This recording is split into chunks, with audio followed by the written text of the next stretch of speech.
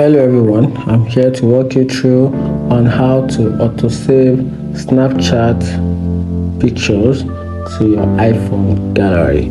So for you to do that, you have to tap on your Bitmoji or your profile icon on Snapchat.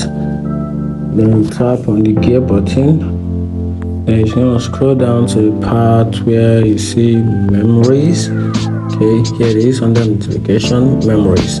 Then you're going to tap. Then tap on save button. So from here you can decide if you want your snap to go to your memory, or you want memories and camera roll, or you want only camera roll. So the difference between this part is that when you click on these memories, your snap stays within the Snapchat, and if you pick memories and camera roll, the video will divide it into two parts. One will go to your memories and one will also store in your camera roll. And once you pick the camera roll, it means it saves directly to your iPhone gallery.